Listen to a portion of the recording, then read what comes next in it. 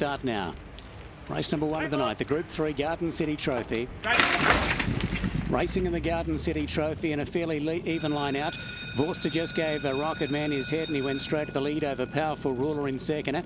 Bionic Boy third on the outside and a couple of lengths away to Fantastic Owners last of all. 1,000 metres to go and he travels very strongly.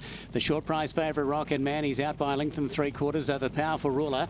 Bionic Boy up on the outside and a length and 1/4 away then to Fantastic Owners. 800 metres to go as they swing down the side now and Rocket Man shows the way. He travels comfortably as they draw towards the final 650. Leading by a length and a half. Simon got off the fence with Powerful Ruler. Through on the inside, Fantastic Owners and Bionic Boy back at the rear.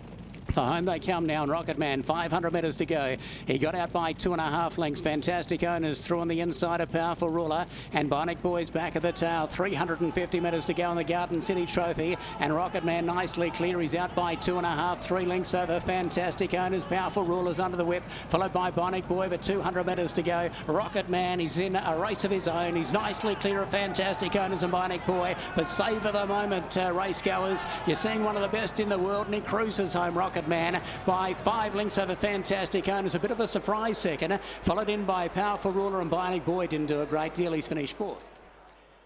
Well, just an easy win by Rocket Man.